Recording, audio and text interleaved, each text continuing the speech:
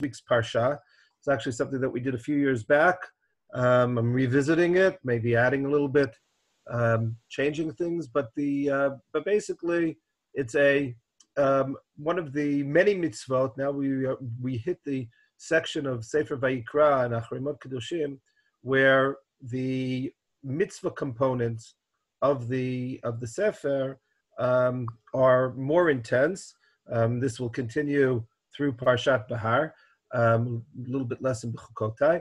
And the emphasis, as opposed to the beginning of Sefer Vayikra, is not on the korbanot and not on the Mishkan, but on more general mitzvot, and mitzvot that apply in all sorts of circumstances.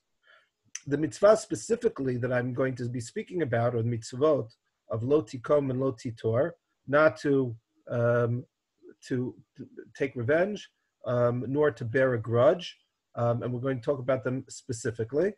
However, it's important to note that they are found at the beginning of Parshat Kedoshim, and in Parshat Kedoshim, the Torah is giving us this list of mitzvot, and in a certain way, it's bringing us back to Sinai. I'm going to go a little bit out of order in terms of the Makorot here, and focus on this on number 2. We'll come back to number 1 in just one moment. Just a snippet of it. It's a midrash in Vayikra Rabbah, but it's an idea which is spoken about quite a lot.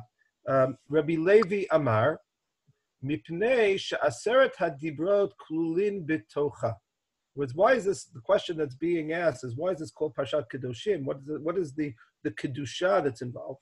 And the answer that Rabbi Levi gives is that the aseret hadibrot are included in it. Anochi Hashem Elokecha u'ktivhacha ani Hashem Elokechem. What's the here we have this statement of Ani Hashem Elokechem, and that is parallel to what we are familiar with in the first of the Dibrot of Anochi Hashem Elokecha. And then the Midrash in the part that I have deleted here is edited out, is basically goes mitzvah by mitzvah, trying to show the parallel and the comparisons. And it's not just parallel and comparisons, it's also a deepening of the concepts of the Aseret HaDibrot, as they are found there, with the way that they are reflected on perhaps a slightly, or more than slightly, more sophisticated level at times in Parshat Kedoshim. So here, though, we continue, lo tignov, v'ktivhacha lo tignovu v'lo techachashu. Do not steal, nor should you deny, and in other words, deny a legitimate claim that a person might have against you. That's also a form of stealing. Lo ta'aneh et reyacha. So just there's a good example of where you can see how Parshat Kedoshim is not just parroting the Aseret HaDibrot, but deepening and broadening simultaneously the construct. Lo ta'aneh dereyacha et shaker. So you have this idea, which is more specific to the courts, that you should not bear false witness against your fellow person. Uchtivhacha lo telech rachil ba'amecha. And here in Parshat Kedoshim, the parallel is not to be a talebearer, not to speak lashon hara, etc. So, and rechilut might be false testimony. Rechilut might also be true testimony. In other words, it's not testimony in the sense of in being in the court. It's chit chat between people, but that is also an expansion of the idea of the Aseret HaDibrot of lo ta'aneh v'reyacha et shaker. Right? So that is a good example of how the Midrash is not simply saying that Parshat Kedoshim is a retelling of the Aseret HaDibrot, but it's a reframing of the Aseret HaDibrot in order to make it all the more profound and deeper. Finally, in our case, lo tachmod b'ktivhacha v'ahavta l'reacha kamocha. So you have the Isur of lo tachmod, of not to covet, right? Which we've spoken about at different times in terms of what is the expectation of not coveting. We might touch upon it a little bit here as well, but we have the much broader idea of not simply not wanting to receive something which doesn't, or to take something which doesn't belong to me, but also to love my neighbor as myself. The golden rule, etc. So this is the framework that the beginning of Parshat Kedoshim, at least from this midrash's viewpoint, is. It's basically saying, take the most basic core of the Torah, the Aseret HaDibrot. After all, that is what was told to us directly at Sinai. That is what is inscribed on the Aseret HaDibrot. That's what's inside the Aron HaEdut, inside the Aron HaKodesh, inside the Beit HaMikdash. That's the core, and expand it to Kedoshim to you, that you have to be Kadosh.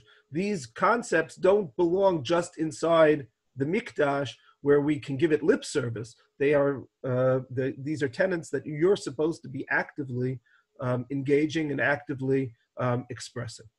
Within the context of Ahavta L'Reacha Kamocha, so let's go back to Lo Tikom and Lo Titor. Okay, not to take revenge and not to bear a grudge. Here, there are two psukim, Perek Yutet, psukim Yud Zayin and Yud Chet, and the Torah says, Lo tisnat achicha bilvavecha, hocheach tochiach et amitecha, lo tisa alav chet.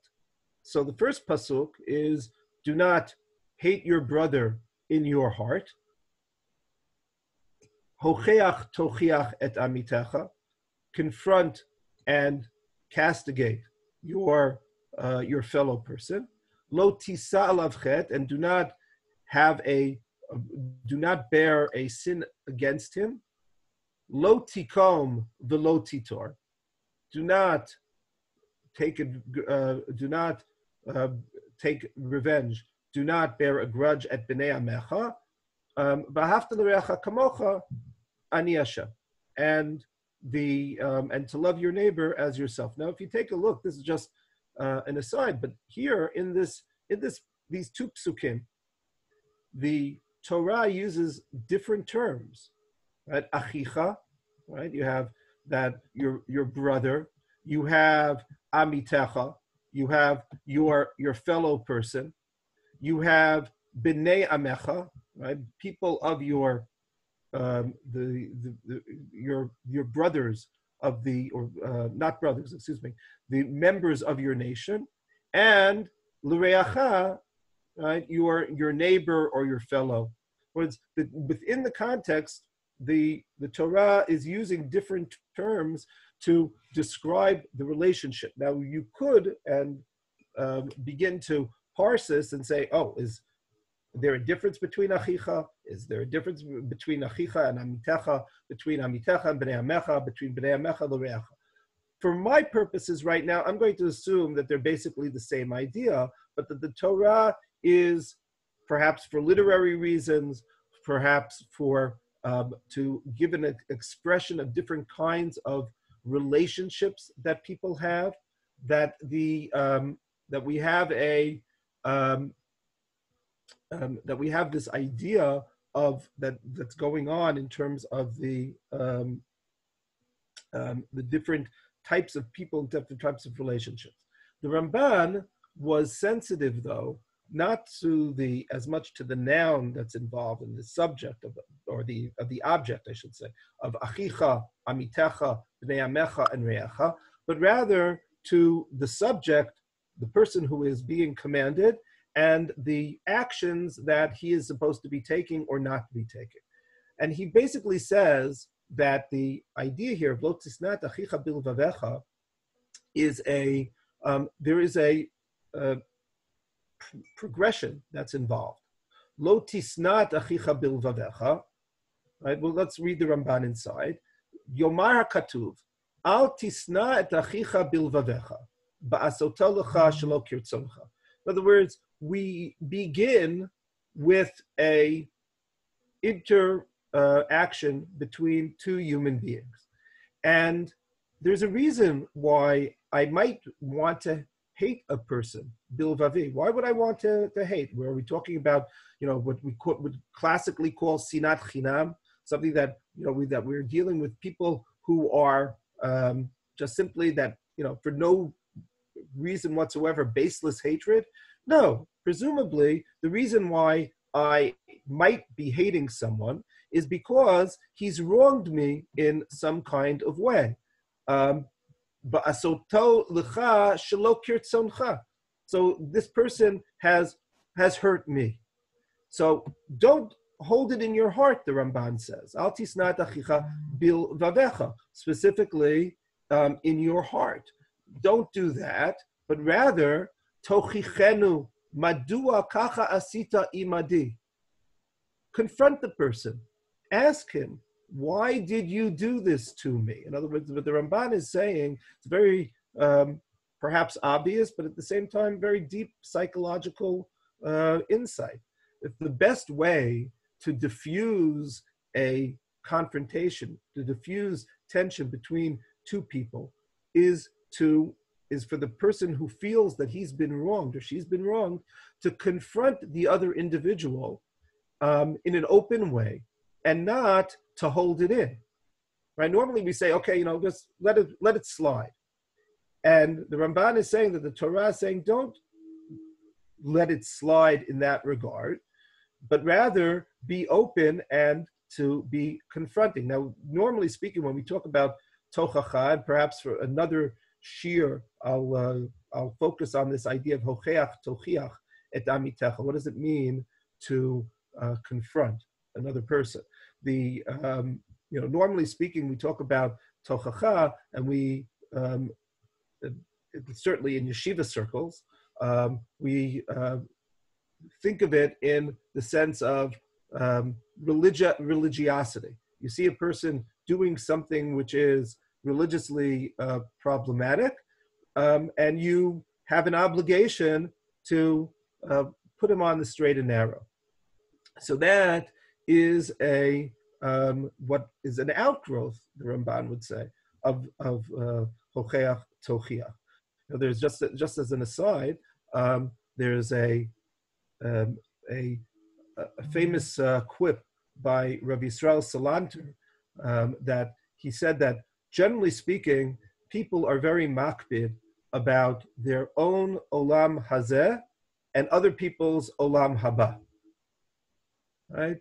And if we were to be able to flip that and care more about other people's olam hazeh and our own olam haba, the world would be a much better place. So that's the tochacha. But the Ramban is saying the tochacha here is not the tochacha that, as I said, you see somebody who is being mechalel Shabbat, and you try to talk to them about how they should be better Sabbath observers. No, tochichenu here is interpersonal, and you are. That's the pshat. It's in the context of lo tisnat achicha bilvavecha, confront the other person, and then lo tisa alav chet l'chasot sinato bilibecha v'lo tagidlo. Because if you are able to open up the discussion and you can have an interpersonal relationship with that other person, so then you might find that there really isn't a cause for the enmity in the first place.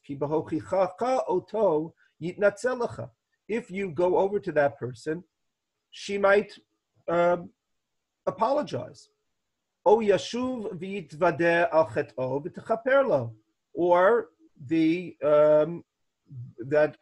alternatively, they'll admit their fault. You'll realize perhaps that what you thought was a slight wasn't a slight and wasn't intentional, and we'll be able to get on with our lives, because otherwise you have this idea of lo tisal av chet. If I don't go and speak to that person, so then I will be holding it in, and I will bear it against him, not necessarily doing anything against her, but I'll feel it in my heart. That's the lo tisa alav chet. Then acharei chen, after we've had this opening pasuk of how to diffuse a situation, as it were. Acharei chen yazhir shelo tinkom mimenu v'lo titor bilvavcha ma she'asa lacha. Okay, the Torah then goes and adds the next step in saying, and don't take some kind of action, some kind of revenge or a grudge against what he did. Ki tachen shelo yisna oto, aval yiskor achet b'libo. Or there are different levels of strained relationships.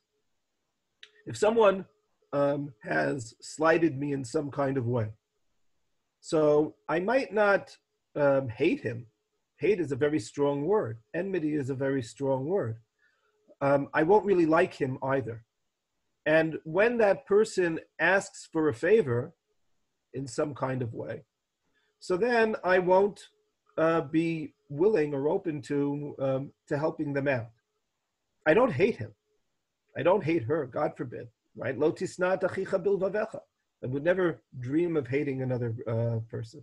But that doesn't mean that I'm their best friend either. And when people aren't best friends, so then they might not do favors for each other. They might have these little petty type of tit for tats. That's what the Ramban says is the context on the pshat level of lo tikom v'lo titor here. The idea being acharechen yazhir shelo tinkom men lo titor ma she'asa lacha. However, lefikach yazhirenu sheimcha pesha achav v'chatato milibo. Right. That's why you should be erasing it entirely from your heart. Va'acharechen yitzaveh sheyav lo kamohu. And after that, you can reach the level of v'ahavta l'reacha kamocha. Once you have done that, so then you can say, okay, v'ahavta l'reacha kamocha, ani Hashem, right? This is the goal. In other words, we started with lo tisnat achicha bilvavecha. We started with the negative. Don't hate your brother in your heart. And we've ended with v'ahavta l'reacha kamocha, right? To love him.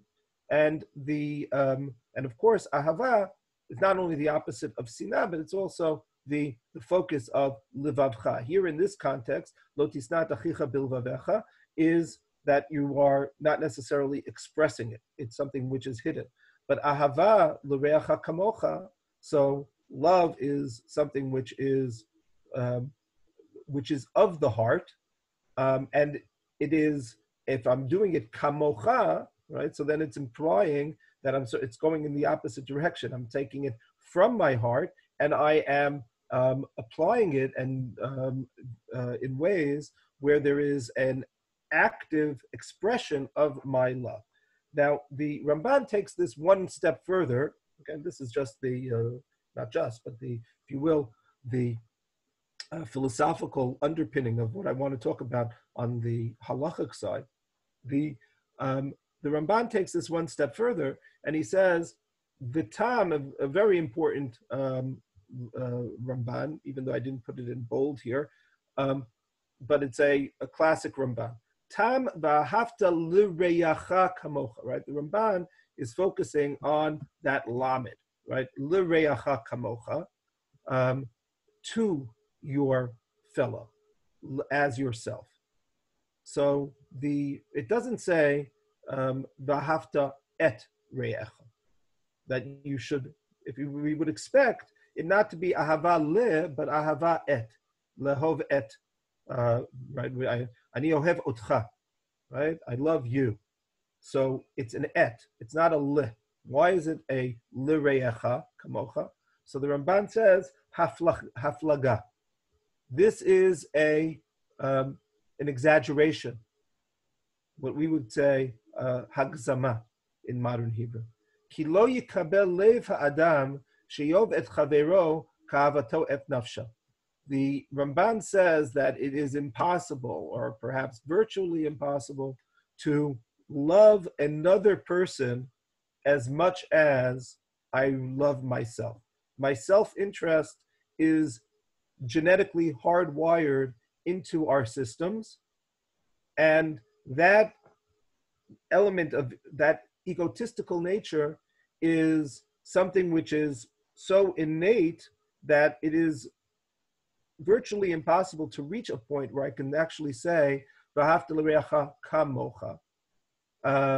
And the truth is, the Ramban says that halachically we don't say this. We say we're aware of the rabbinic dictum that Rabbi Akiva had stated, "Chayecha kodmin l'chayei chavercha."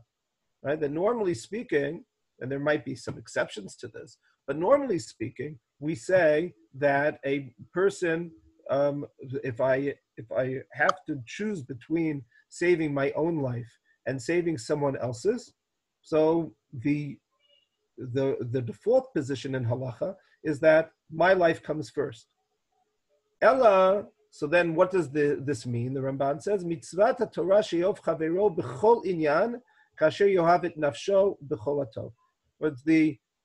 What I'm trying to do is to reach the point that I look at this other person and I love her as much as I do myself, but it's a quest. That's why it's lireacha. It's almost a Zeno's paradox in terms of I keep getting a little closer, a little closer, a little closer. And I never quite reach it, okay? Because perhaps it's impossible to reach. That's the idea here. But it's all started with lo tisnat achicha bilvavecha. It all started with this this idea that someone slighted me. How do I respond? And if I respond correctly, I can reach the point or come very close to the point of ahavta l'reacha kamocha. That is the ultimate goal, right? That's the getting back to the midrash that we started with. That's the end of the Aseret HaDibrot. Right? If the Aseret HaDibrot were, on the one hand, I begin with Anochi Hashem Elokecha, and then you say, well, for what purpose? So the end goal is lo tachmod. The end goal is that I reach this point where I look at other people's their possessions, and I don't have any sense of jealousy, and I don't covet them in any way. I don't desire them in any way. That is an end goal. Similarly, v'ahavta l'reacha kamocha is an end goal. It's something which is incredibly difficult to achieve. It takes perhaps a lifetime of work to achieve. One never quite reaches that final goal, right? If you think that you've reached it, you probably are further away than you were the moment before you thought it. And but still, that is the goal. It starts with I shouldn't say not such a difficult expectation, because it's difficult in its own right if someone has harmed me in some way, of lo tisnat achicha bilvavecha, but it reaches that positive aspect of ahavta l'reacha kamocha. I might come back to a parallel to the lo tachmod. I'm going to skip number 3 right now. I want to, that is where the Rambam talks about, just to give you a sense, the Rambam, and we've spoken about this another shiurim much more at length and in depth. Now, when we talk about lo tachmod itself has this higher spiritual value that I just mentioned, but at the same time, there are clearly defined halachic guidelines to what is allowed and what's not, what is within the context of the Isser, because there's an understanding or a realization that that we can't necessarily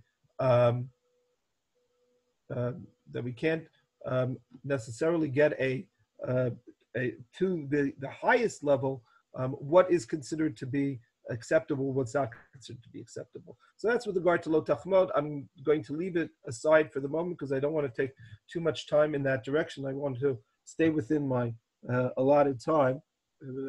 Maybe we'll come back to it, or maybe we'll save it for a different time. I want to look at at number 4. Here in number 4, the Rambam in Hilchot Deyot, and it's important that that we note where the Rambam brought this halacha. Right? Nokem mechavero over below ta'aseh shenemar lo tikom. So a person, when he takes revenge, so he is in violation of the lo ta'aseh of lo tikom. The Rambam continues, Afa pi she'eno lokeh alav de'ah ra'ah hi ad me'od. So even though there is no punishment, there is no malkot with regard to lo tikom.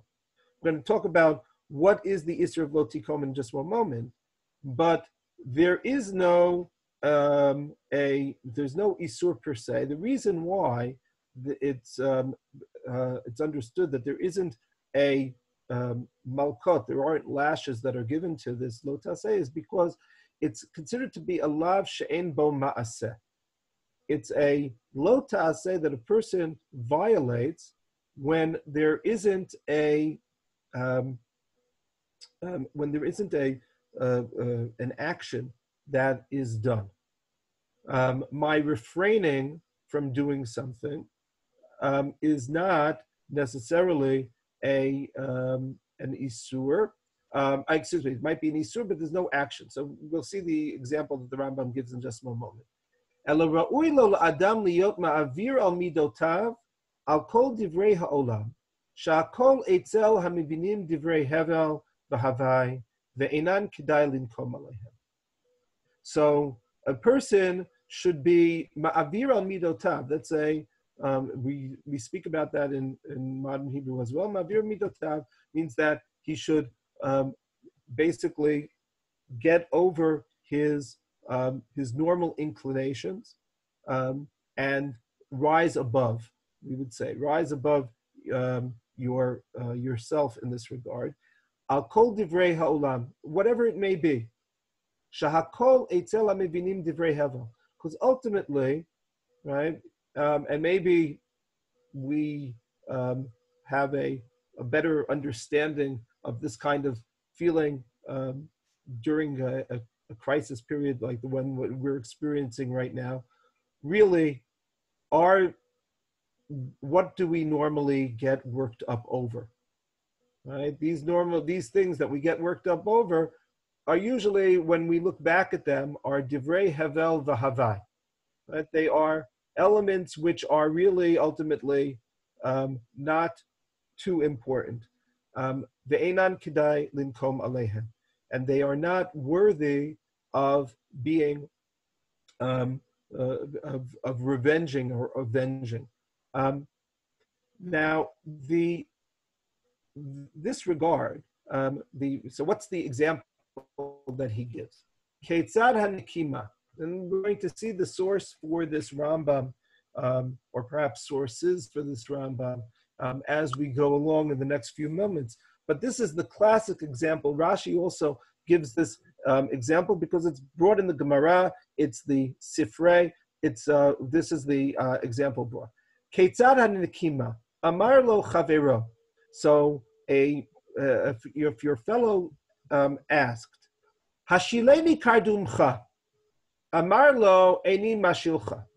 So I went over to my neighbor. I needed an axe in the Rambam's example. Let's bring it up to modern times. My lawnmower isn't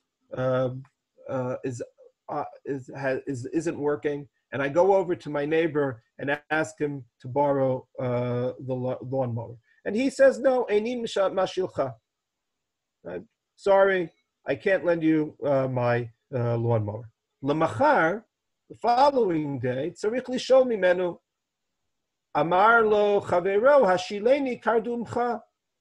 So the next day, neighbor comes over and asks me for my lawnmower, or we'll make it a little bit, perhaps he says, "Oh, can I borrow your hedge trimmer? Amar lo, Eini mashilcha kederech shelo hishaltani, kishasha'alti mimcha, harei ze noken. So I respond, well, when I needed a lawnmower, you weren't there for me. So you want my hedge trimmer? Go find it somewhere else. I'm not going to give you my hedge trimmer the same way you didn't give me your lawnmower. But rather, but rather when he comes and asks him to borrow, so so the person should be much more gracious and give it. I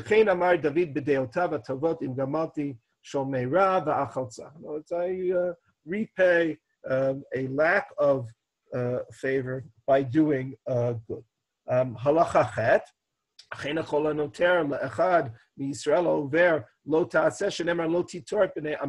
So if I bear a grudge, similarly, I'm in violation. So what is the nitira? What is the difference between revenge and bearing the grudge? Reuven sh'amar l'Shimon hasker li bayit zeh o ishileni shor zeh v'lo ratza Shimon. So Reuven asks Shimon to rent a home, or to borrow an animal, and Shimon refuses. Liyamin ba Shimon l'Reuven l'shol mimenu or l'skor mimenu. So again, the tables are turned.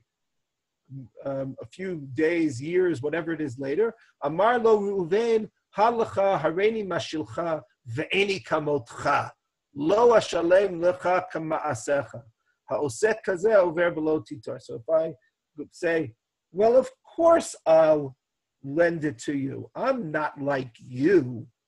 You didn't give me anything, but I'm a nice guy. I'm a good person. So I'm going to give it to you. That's the isur of lo titor. Now, the Rambam says here that that you should erase it from your heart and not bear the grudge. Now, this is an important. It's a subtle point that the Rambam is making. Let's say I give him the animal. I don't say anything, but I think it. Right? In other words, he comes knocking on my door, and needs to borrow my hedge trimmer, and I give it to that person, and I don't think, I don't say to him, you're really a jerk, right? I needed a lawnmower last week, and you couldn't give me your lawnmower. I'm giving you my hedge trimmer anyway because I'm better than you. But I think it. I don't say it, but I think it. Is that over the Isur of Lo Titor? So if I looked at the first three lines of the Rambam, so I might say no. In other words, if I don't rub his or her nose in it, so then I might not be over the Isur. But the Rambam says the expectation is Yimcha Davar Min Libo, that I should erase it from my heart. V'lo Yitrenu. Shekol Zman Shu Noter Hadavar V'zochro Shema Yavo Linkom. Because nitira is the step before nikima. Bearing the grudge is the step before taking revenge. So if that's the context, so I don't have to say anything. It's just if I'm thinking it. So if I'm thinking that, listen, I am a much better person than you are, so then the next time I might take revenge. So that's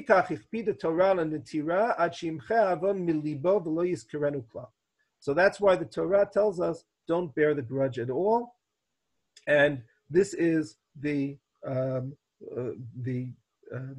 basis for the din. And the Rambam concludes the halacha v'zohi hadeya nechona she'efshar she'yikayim be'yishuv haaretz u'masa'am u'matanam shel bnei adam ze im ze. So this is the proper way of looking at things, which will allow for the proper functioning of society and the interaction between people.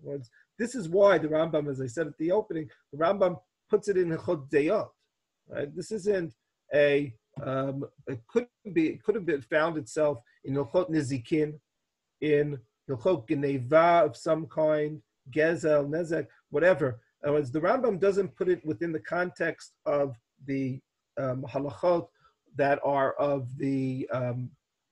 that are dealing with monetary matters of chosh and mishpat. The Rambam puts it within the category of hamada, right? Sefer Mada, the first of the Sfarim of the Mishnah Torah, because this is character development, and this is the core of what a good society should be built upon. And these are not specific seifim in Hilchot Choshen Mishpat of civil law. This is something which is, if you will, civilization law. Okay, that's the idea of why the Rambam places it here, and he says that it, quite clearly that first of all it's very broad ranging. It's dealing with the sundry matters between individuals. There isn't any lo tikam. There isn't any major slight that's been made here, and this is the idea of lo tikam. If anything, if I take a look at the Rambam and I compare it to that first Ramban, originally when the Ramban, it's within the context of the parsha. So it started with lo tisnat achicha bilvavecha. There was an underlying rationale for why I would hate a person. Right? So maybe you'll say, well, you know what? People are so petty that if you go over to your neighbor and you ask her to borrow the lawnmower and she says no, right? So then people are so petty that they'll take that as a slight and they'll turn that. Next thing you know, it's we have the Romeo and Juliet story between different neighboring families. It all started, Hatfields and the McCoys all started because somebody didn't lend a lawnmower. Okay, maybe that's what happens. But I don't think so. There are times that people, we can all get over that kind of slight, at least on that level. We wouldn't say I hate the person, but that is that's the halachic ramifications and the halachic boundaries that are being set with regard to lo tikom and lo titom. Now, I just want to take one step back before I get a little bit more into detail on the halachic side, and just ask, why is it asur? We normally say that we talk about imitatio Dei. We talk about the idea of mimicking God and looking at his or her, its values and taking them upon myself. Mahu rachum afata rachum. Mahu chanun afata chanun. Why don't we say that Mahu nokem, right? God is the revenging God. Afata nokem. Right? Why don't we say, right, why is it, if there's nokem avon, if it's zocher avon avon? So if you remember the sin, the inequities, so why shouldn't we do the same? Why shouldn't we bear the same kind of grudge? Why shouldn't we have that kind of nekama?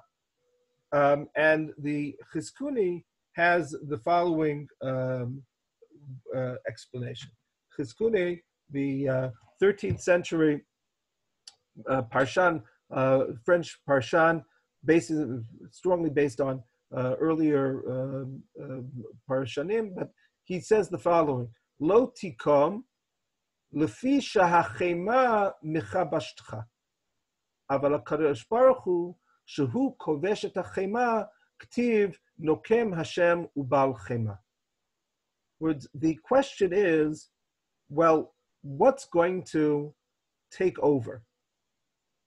I said before, where did the Hatfields and the McCoys begin? What started that family feud that took off? Where do all of these things begin? So maybe sometimes they begin with major slights, but other times they begin with minor things, and we allow the chema mechabashtcha, right? Our anger conquers us. The nature of human beings is that we let our emotions overcome us. God doesn't have that problem because hu kovesh et hachema, he's able to mete out punishment, call it revenge, call it what you will, but it's not being done out of anger. It's not being done out of proportion. So God is able to do that. We have a great deal of difficulty, if not impossibility, of in terms of drawing the line. So the Torah is saying, "Lo tikom v'lo titor." If you're, for us, we overcome our natural instincts at times by doing good, by being rachum, by being chanun, by giving up on my own personal interest in order to help another individual. When we are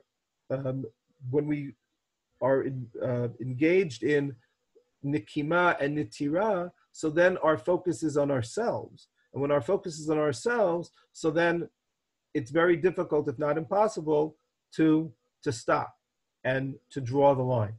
So therefore, the Torah says, don't do it. So even though we have this idea of mahu rachum, we don't say by the same token, mahu nokem afata nokem. Now let's take a look at the halachic side of it. Because if I left the shir here, I think that there would be a legitimate question as to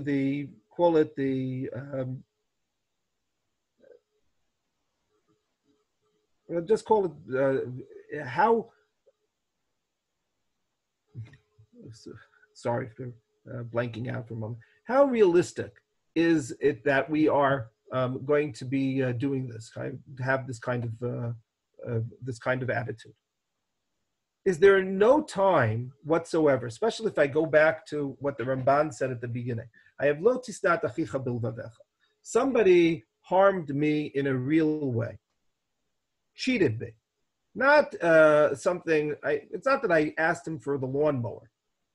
It's that we had a business deal. She was my partner, and she stole from the company. And now I'm being told, well, don't take any action. Almost along the lines of the Christian kind of concept. Turn the other cheek. Right? Is that what the Torah is expecting of me? Is there no time that I can't take steps to revenge myself? Right? If I've been harmed in some kind of way, there's no way that there's no recourse in the halachic system for that because of lo tikom and lo titor. So the Gemara in Yoma says the following: Amar Rabbi Yochanan mishum Rabbi Shimon ben Yotzadek, Kol tamid chacham she'eino nokem v'noter kinachash. Eino talmid chacham. Okay, now you take that. That is, think about it. Any talmid chacham who does not take a revenge, who does not bear a grudge like a snake, kinachash, eino talmid chacham, then that person isn't a talmid chacham, right? My guess is that there are plenty of people who might say, there are certain elements of being a talmid chacham that are beyond me. I can't grasp all of Shulchan Aruch and all of Shas. But to be nokem and noter kinachash, that I can handle, right? I'll be a talmid chacham in that way, right? I'm sure there's some people who are like that, okay? But the statement here is to say that, that's what a talmid chacham is, somebody who, the imagery, think of like a cobra, just waiting to pounce and then snapping at the mongoose. That's the imagery that the Gemara wants us to see. That's the Talmid Chacham. So the Gemara says, that's really very interesting, but there is a pasuk, Haktiv lo tikom v'lo titor, right? What do you mean? there's a pasuk that says, don't take revenge. So the Gemara says, no, hahu bin mamon hu dichtiv. So that is with regard to monetary matters. Titania, ezohi nekima ve'ezohi netira. So there's a breita, and this is the breita that the Rambam referenced earlier. Nikima amar lo hashaleni magalcha amar lo lav. So I asked for the lawnmower, and he says no. L'machar amar lo hu hasieni kardumcha. The following day, he asked me for the hedge trimmer. Amar lo eni veshelcha kederach shelo yishaltani zohi nekama. Right, the example that we just had. In other words, when it comes to these kind of monetary issues, that is where lo tikom v'lo titor. But if you're dealing with other types of issues, so then you're allowed to, and it's actually something which is laudable. No kem v'noter k'nachash. So the Gemara says, so what is that? Tzara de gufa lo. So it means, so that means if he's caused me pain, not that I've had some kind of monetary loss, but rather there is physical suffering or perhaps emotional suffering that he caused me. So that's what's left, and that's what the Talmid Chacham is allowed to and is expected to revenge. V'hatanya hane'elavin ve'inan ovin, shomin cherpatan ve'inan meshivin, osin me'ava usmechin b'yisurin. So those people who are insulted do not insult in return. Shomin cherpatan, they hear their shame being broadcast. Ve'inan meshivin, but they don't respond. Osin me'ava usmechin b'yisurin. They continue to work with love, and they are happy. They relish the suffering that they have. Aleina katuv omer v'ohavav ketzeit hashemesh b'gvurata. Right, the ones who love him, their strength is like the strength of the sun rising in the morning. So it's important here that even at this point, even though it's saying, listen, you're not going. How can you say a Talmid Chacham should respond? After all, we have this idea of Hane'elavin ve'inam ovin. Okay, it's already the Gemara has said that's not Nekima v'Netira. Already the Gemara is saying that's not lo tikom v'lo titor.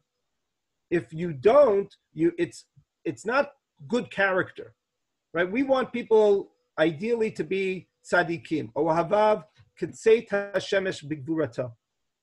If you want to say, I take a look at this person, I say, oh, this is the Chafetz Chaim, right? This is a Mother Teresa type of figure, if you want to talk about on the world stage. So then you could say, okay, that's who that person is, but the rest of the 7 billion of us aren't expected to be that way. So the Talmid Chacham is expected to be that way, and therefore he shouldn't respond when it comes to Tzar de Gufa either. But there's a strong implication here that this is not lo tikom v'lo titor if I do respond. Or it's important to stress that there's a gap between being a Rasha and not being a tzaddik olam. Right? Most of us are somewhere on that scale between being Risha'im on the one hand or being tzaddikim on the other. And of course our goal in life is to keep ratcheting it up to get closer and closer to the tzidkut level, okay? But that is something which is that's something which is exactly that. It's tzidkut. It's not an isur if I failed in it. However, getting back to the Talmidei Chachamim who are expected to be doing this, la'olam dinakit le belibe. So the answer is that that you hold it in your heart. In other words, you don't necessarily do something about it, but you will say you forgive, but you don't forget. Okay, that is that's the problem. V'ha'amar Rava kol ha'ma'avir al midotav ma'avirin lo al kol psha'av. So but doesn't Rava say, the Gemara keeps pushing it and says, isn't it true that if you can get over yourself and give up this grudge in your heart, then God in turn will forgive you for all of your sins? And the Gemara answers, no, the mefaisole umefayes. Now that only applies, is if that person came and apologized. If she apologizes to me, and even though, just because you said you're sorry, doesn't mean that everything is fine. Okay? That is something which is what we mean that you're supposed to give up on it.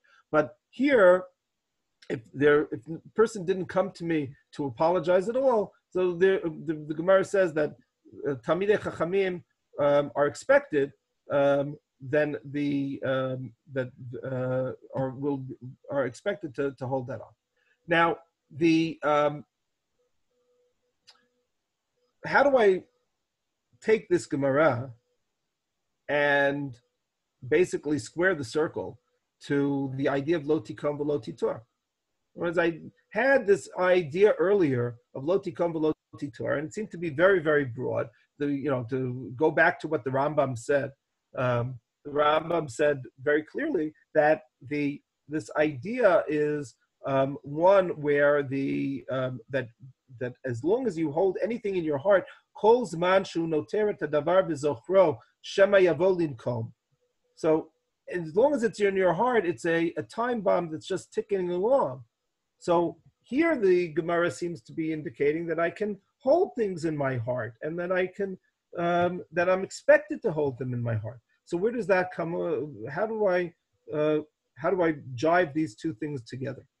The Chizkuni and the Ramban, getting back to the same Chizkuni, says the following. He says we'll see it first in terms of the context of if you will, the Parshanut, and then the Ramban's way of understanding it, lahalacha. He says, Yesh lomar shaharishon lo hiniach lahashilo el machmat sarut. Let me take a step back. The Chizkuni asked a very important question. And it's something which, I guess you could think of it this way. Let's take the lawnmower hedge trimmer case, right? If I don't give the hedge trimmer after he didn't give the lawnmower, I'm over the Isur, right? Okay. What about him? I have a real reason why I didn't lend the hedge trimmer to him, right? Because he wasn't very nice to me. So maybe I should have gotten over that and I should have been super nice to him. But he didn't even have that excuse.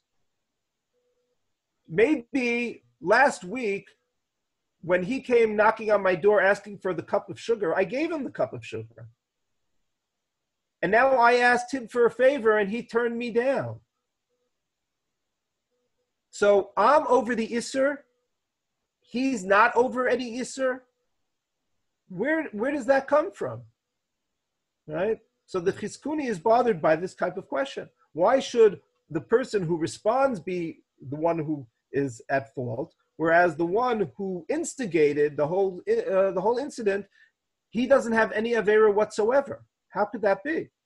So he says the following: Yesh lomar sharishon lo hiniach lahashilo el machmat sarut ayin shaya migalo chaviv alav ve'en hakadosh baruch hu machricho lahashil kelav shalom mirtzona. The reason why the Chizkuni says is because let's ask ourselves, what are the right of personal property? Do I have to lend things to other people? And the answer is no, I don't have to lend things to other people. If I have my property, so maybe, let's say when I went over to my neighbor and I asked him for the lawnmower, I don't know the whole story. It could be it's a brand new lawnmower. It could be that 2 weeks ago he lent out his car to someone and the car came back with a dent in the door. And he basically said, listen, I don't want to have to deal with these type of headaches. So I'm not going to lend out my things that could be damaged. Now, that doesn't make him a tzaddik necessarily, but it also doesn't make him a rasha. He has that right. He's not doing it out of stinginess. He's simply doing it out of self-interest. And we all have the right to self-interest. We all have the right to personal property. Right? So if that's the case, he didn't do anything wrong. Aval zeh, however, the second person, I would have lent it to him. I have this hedge trimmer. I have the gemach for hedge trimmers. And of course, I would lend it out to anyone in the neighborhood. But now I'm not going to lend it out to this person simply because he didn't do me the favor. Then that's the isur. In other words, if I'm doing it, what the nikama in of itself, if you will, is sort of neutral. The lack of doing favors is neutral. It's all a question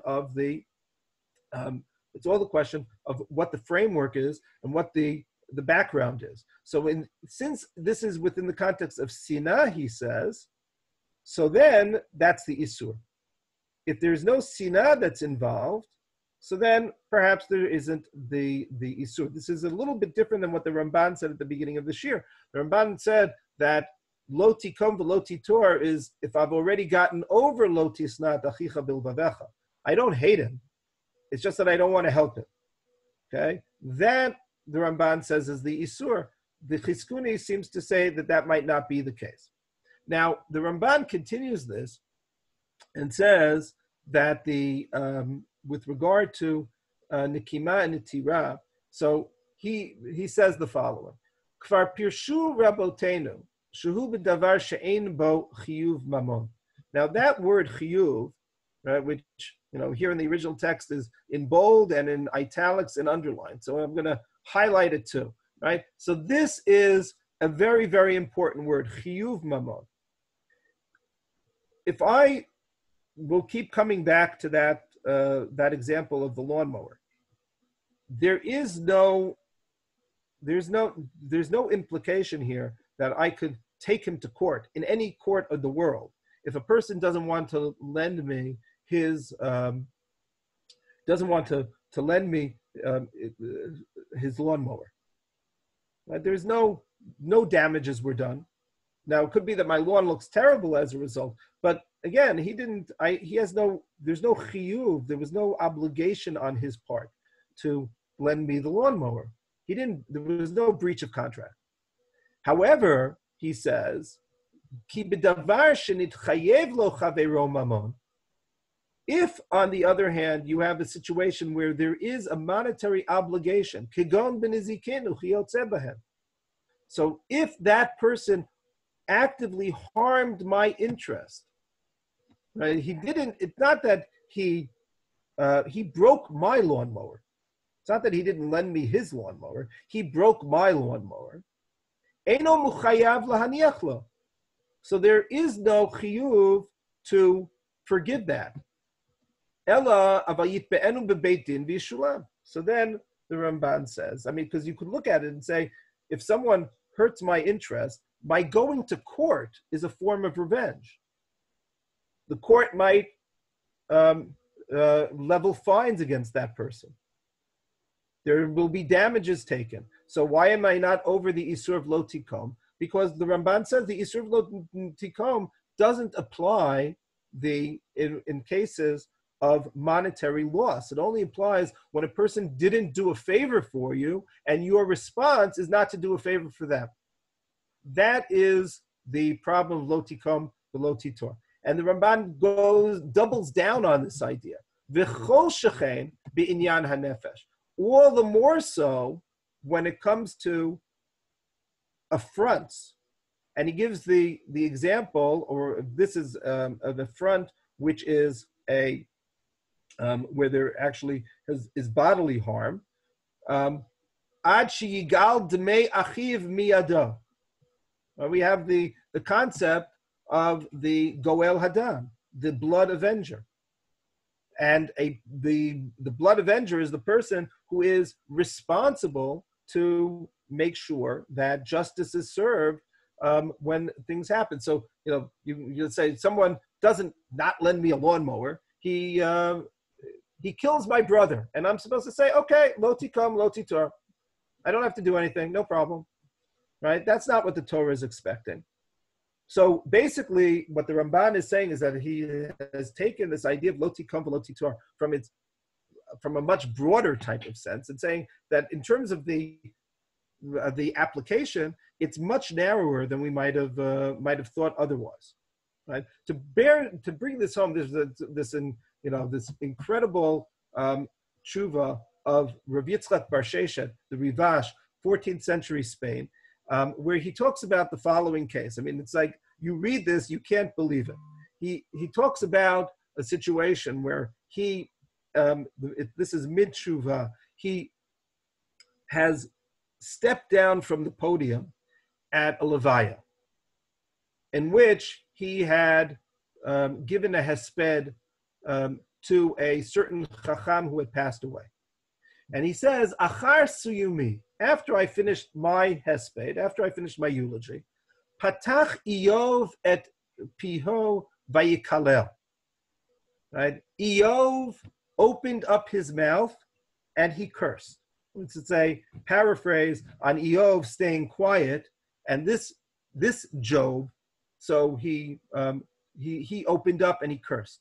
And he mentions by name who this person was, who Rabbi Yitzchak Bunstrok. Okay, this Rabbi Yitzchak Bunstrok, he was a person who was the next Satan. He was the next eulogizer on the ticket. Hitchila drosh.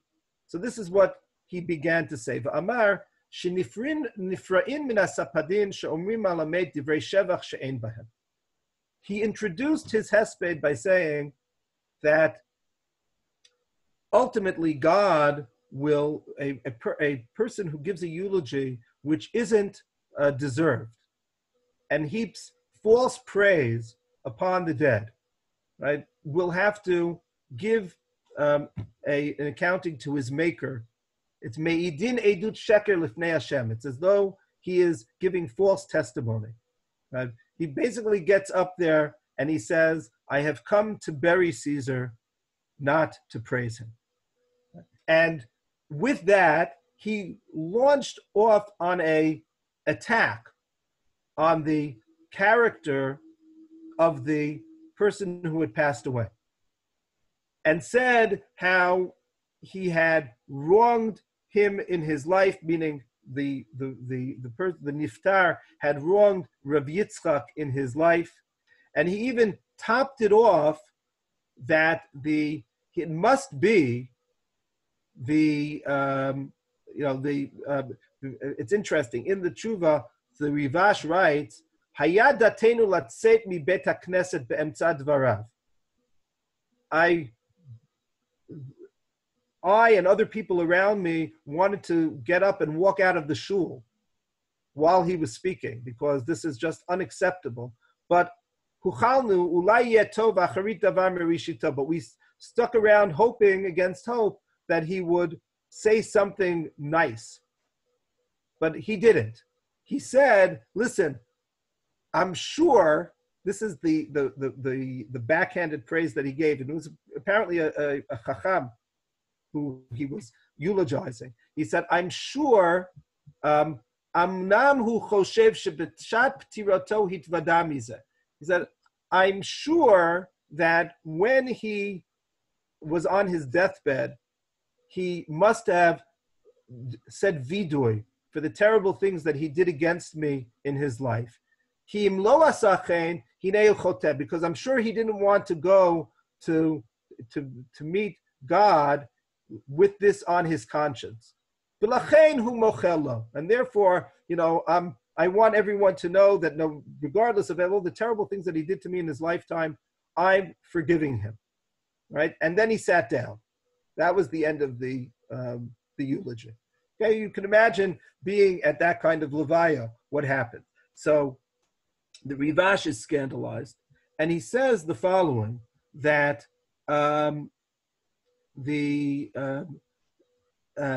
so he says, Omnam, im krovei chacham, nachat eden, right? If the nun ayin is the equivalent of zichrono livracha, okay, that he is resting in heaven.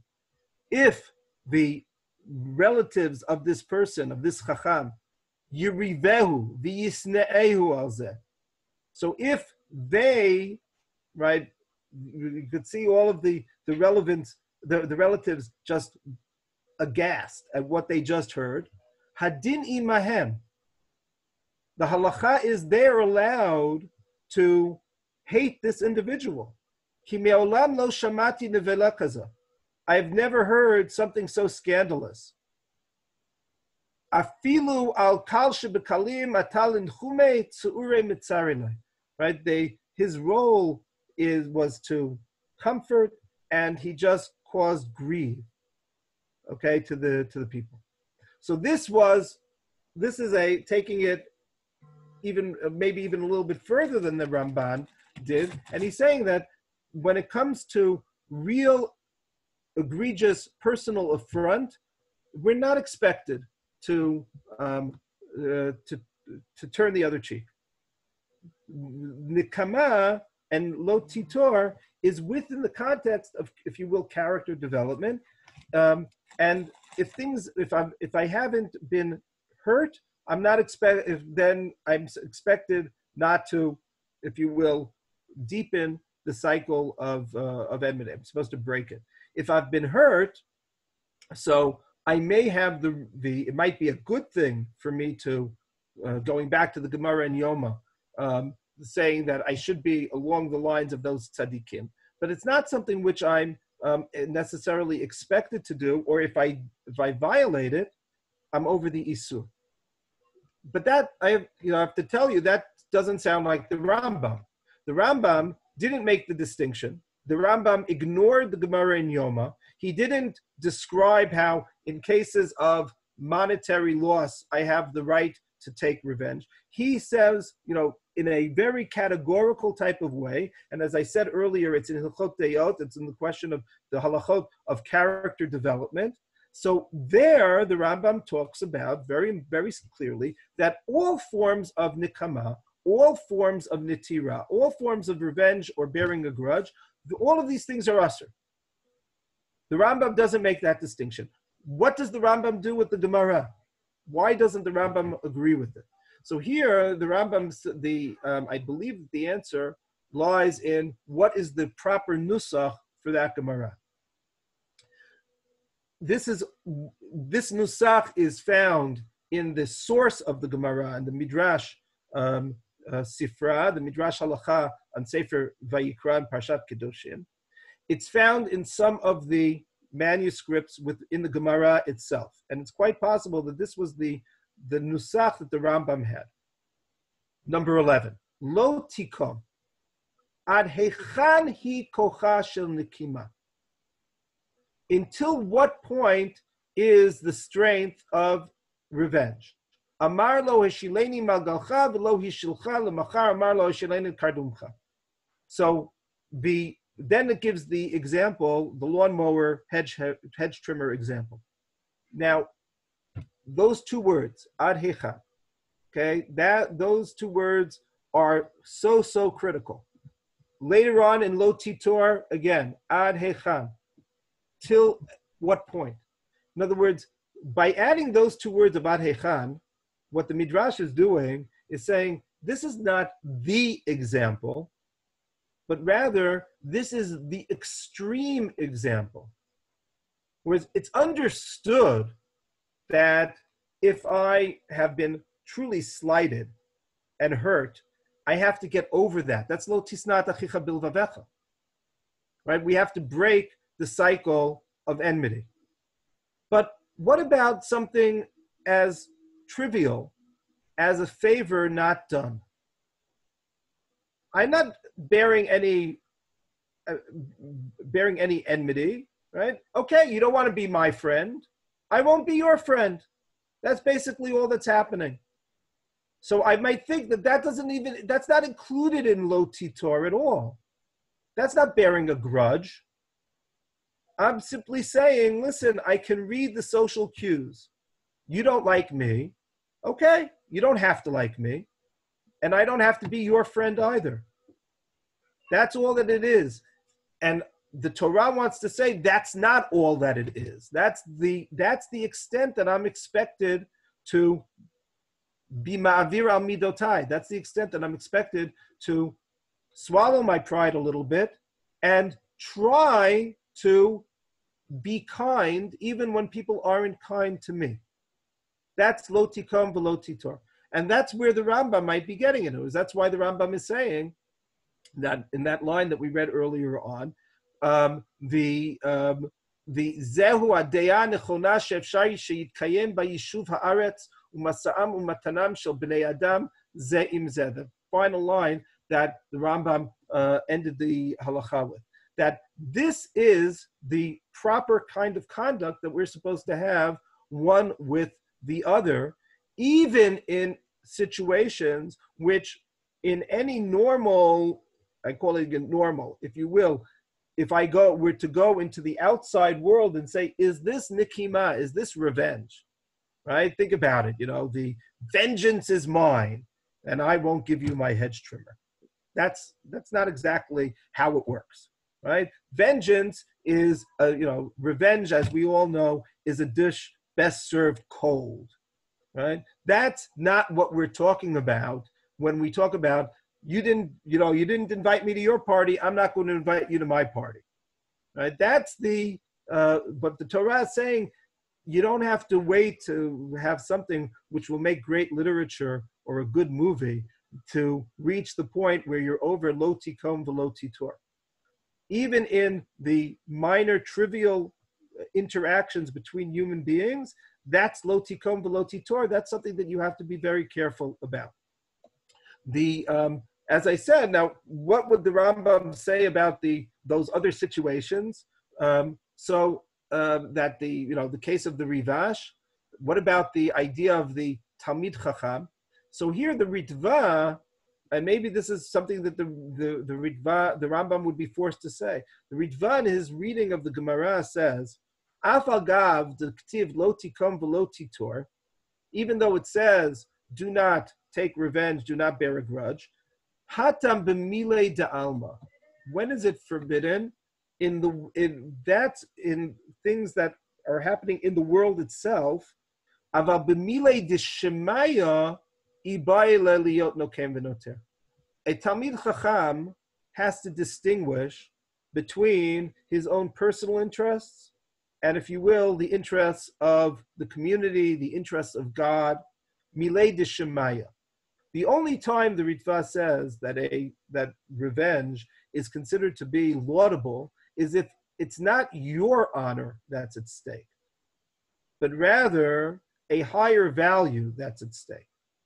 Then, if you will, it's on principle, then you can do it. Now, to make that distinction is very, very, very difficult, right? All too often, right, we'll step back and we'll say, what is my interest is the higher principle, right? We're blinded by our own self-interest, and we think that what's going on is that God has been offended in some kind of way, when it's not really God at all. It's just me, right? If you will, what I like to call the Zusman-centric view of the universe. Okay, we all have that, right? That we are in the center of the universe, and it must be that God's pretty upset too. To make that distinction, right, is not easy, but the distinction is a legitimate distinction. That's where the Talmid Chacham is allowed or even expected to strike back like the snake. But in everything else, lo tikom v'lo titor. The Ramban's approach was more that it's in areas where there's been real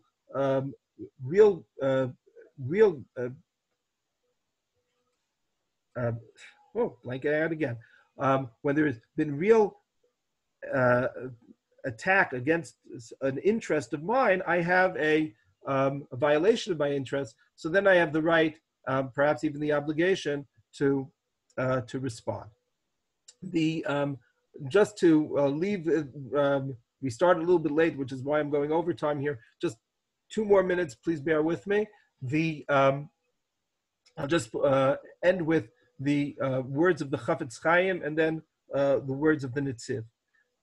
The Chafetz Chaim here says in his the Be'er Mayim Chayim, the Hilchot Lashon Hara, it's not as famous as some of his other works, but he asks the following. He talks about, well, when are you going to be over the Isur and not? He says that he viewed Hayotze midvarenu. I'm just going to go, please read the entire quote afterwards, but I'm just going to take the bottom line, literally. Hayotze midvarenu. The conclusion that one can draw from what I'm saying now. Im tziarut tzara de gufa. If a person was harmed personally, bodily, perhaps whether it's psychologically, whether it's physically, whether it's monetarily. Machloket ben harishonim. So there turns out that it's an argument between the Rishonim, between what I think is the Rambam on the one hand and the Ramban on the other. Im mutar min haTorah linkom mimeno. So it becomes a machloket. Bisfeika deoraita l'chumra. So when I have a machloket between Rishonim as to what is the Isur, and it's a din deoraita, it's a Torah precept. So the basic rule is always Sveika deoraita l'chumra. I always say that when I should be erring on the side of caution, and that is therefore I have to be extra careful. There might be those who say, well, to be machmir, I should be machmir and take revenge. I don't know if that's what the Chafetz Chaim meant. I don't think so.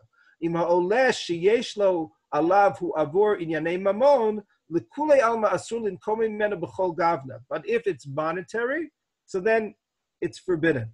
Now, as I said, the Ramban might disagree. If going to court is not considered to be revenge, but basically taking actions to protect yourself wouldn't be considered to be revenge, but taking punitive measures, perhaps that would, at least according to the Chafetz Chaim.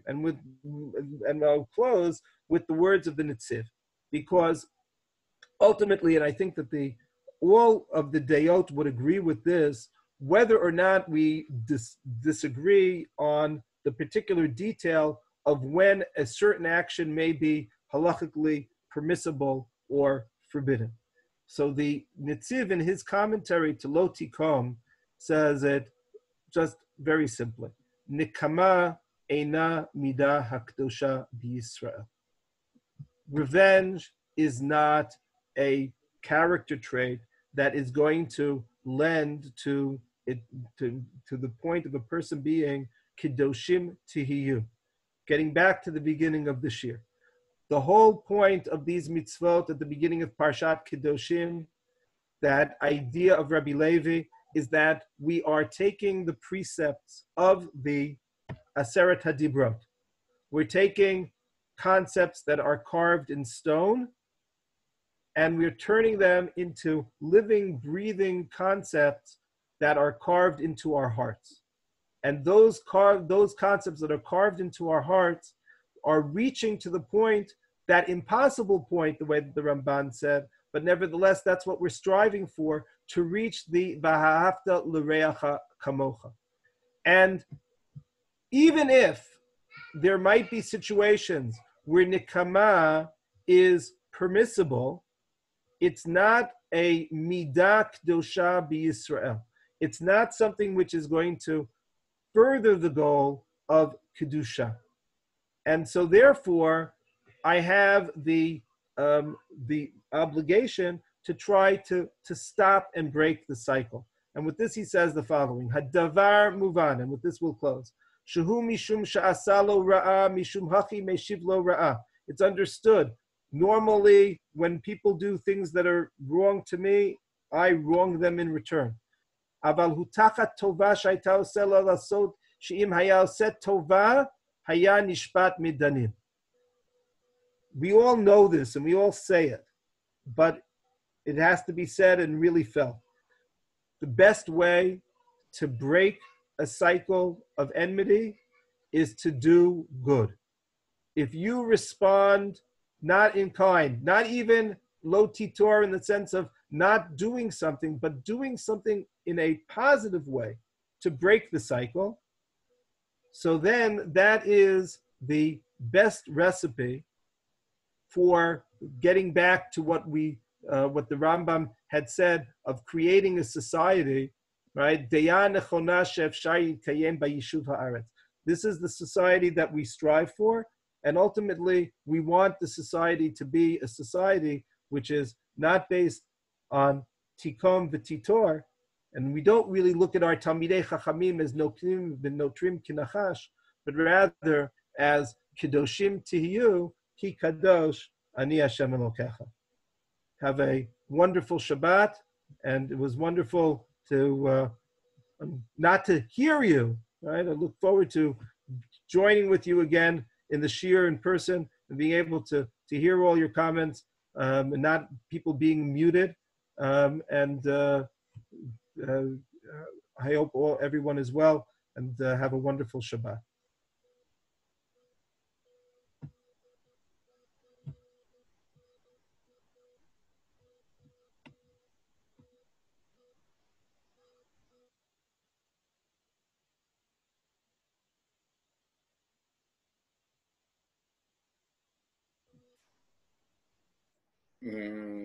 שנייה, רב יהודה? Yes. כן, אנחנו פתאום לא שומעים אותך. אמרתי שלום. אוקיי. אוקיי. אבל בסדר, סיימתי את השיעור. שנייה, לא הבנתי. אתה סיימת את השיעור, נכון? כן.